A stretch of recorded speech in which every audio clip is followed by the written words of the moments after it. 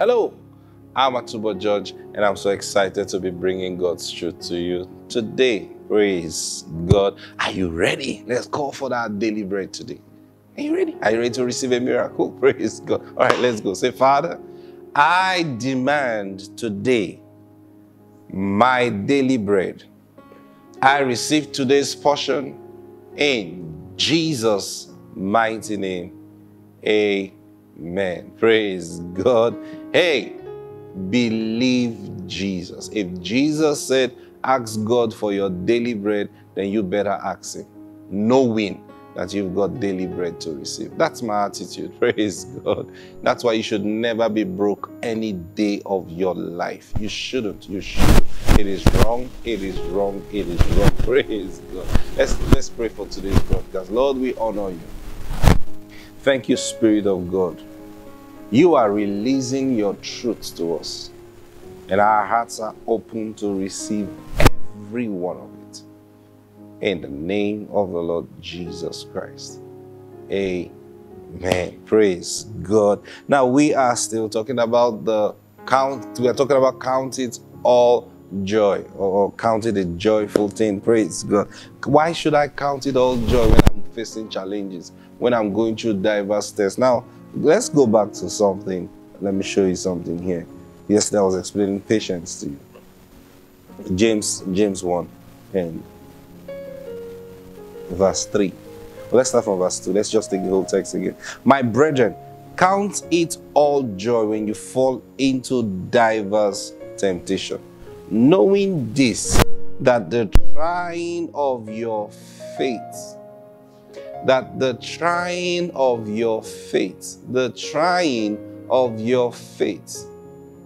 he says that temptation is to try your faith.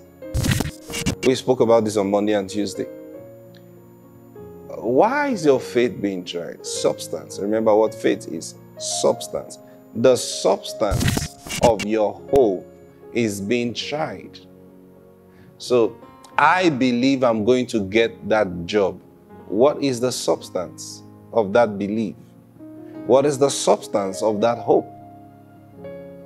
Okay, God said to me that he has given me that job in that organization. On the 5th of June, 2019, God said to me that in 2 years' time, he will give me a job in that place. And this is 2 years' time. Praise God. So, now there's an opening in that place. So I've applied for that opening. I know I'm going to get it. Why do you think? Why are you so sure you will get it? Because God spoke to me 2 years ago concerning this. Okay. And so now, the next thing they come out and say, hey, we've shut down the employment, whatever. So we're not taking anybody again. Right? Whoa. What hits you first? Didn't God say to me? Did I hear God very well? You see, that substance that you are holding on to, that you need to understand this. When you say, my faith is being tried. So some people say my faith is being tried. They don't even have any faith. So when there is no faith in the first place, there's nothing that is being tried. Understand, when you're going through challenge, not every challenge you go through, that is a trial of your faith. It's not. Now, there is the general trial of our faith, which is the normal faith of believing in Jesus Christ. The next thing, Jesus went into that wilderness, and Satan shows up and said, if you are the Son of God, why are you hungry now? Why are you hungry? Son of God, you're hungry. Because Jesus was hungry. You see, a bona fide temptation is one that actually comes in your area of need. That's the truth. You can't be a billionaire and Satan will come and tempt you to steal 100,000 naira. I mean, something must be deeply wrong with your character for Satan to tempt you like that. Because that's no temptation. You don't need it.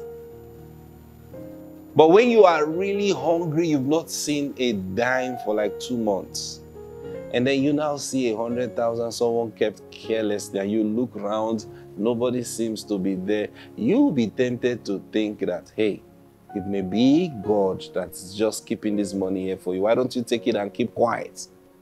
You see, the temptation part is not, can God keep money like that for you? Yes. But you see, the temptation part is the part of, take it, don't tell anybody. And then you now look around and you now take it, say, maybe it's a miracle money that God just kept it for me. So why shouldn't you tell anybody? Because the fear of someone else now say that, oh, yes, I'm looking for my money. See, now you just know that that was not God's provision. If someone comes to look for the money, it's not God's provision. But you see how that temptation works. Now, that's a bona fide temptation. You needed that money. And now Satan is tempting. So the same thing he did to Jesus. If you are the Son of God, why are you hungry? Why am I hungry? Command these stones to be made bread. Prove you're a son of God. Remember, the word of God has come to Jesus. You are the Son of God. Because now you see Jesus and his disciples, one time they were going to, what city was that? They were going to a city of Samaria also. And the people just sent a message that, look, we're not ready to receive Jesus. You shouldn't come here.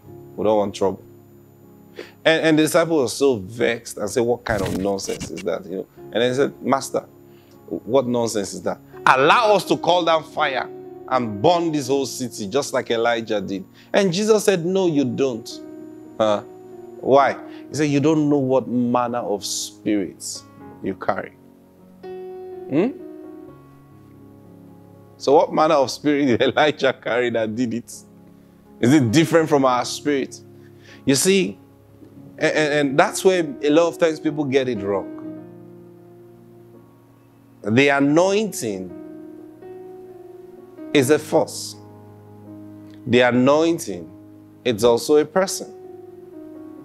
So when we say Christ, the anointed one, with his anointing.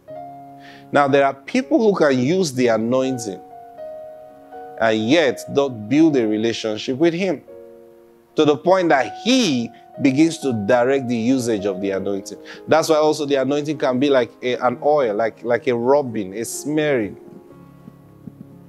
Now when you smear it on something, it has an effect on that thing beyond the person who is smearing that thing. You understand what I'm saying? So it's not everything you do by the anointing that is sanctioned by Christ. Sometimes you are being tempted. And what is God looking for in that temptation? He's looking for patience. That's why God was so pleased with Jesus. You remember one time Jesus said to his disciples, he said, look, if I want to, he was talking to Pilate or Peter. He said, if I want to, I can ask my Father, he will send me legions of angels. So those things were there. But he said, I won't. Why? Because the word of God, the scriptures must be fulfilled. See, patience was at work perfectly in Jesus. Many times you are faced with challenges and that word comes to your heart. If you are truly a child of God, why is this thing happening to you? Now, it can come to challenge you to rise to who you are. But then it can also come to prove that you have no patience. The moment you are now trying to do a miracle to prove a point, patience is lacking in you. Patience for what? Patience that what God said is true, and that is why I believe it. I believe it because he said it, not because of what I have seen. Praise God. I pray for you today. Thank you, Holy Spirit, that truly you will allow patience to begin to work fully in you. In Jesus' name. Now we're going to talk more on this tomorrow. I'll see you tomorrow. God bless you. Bye.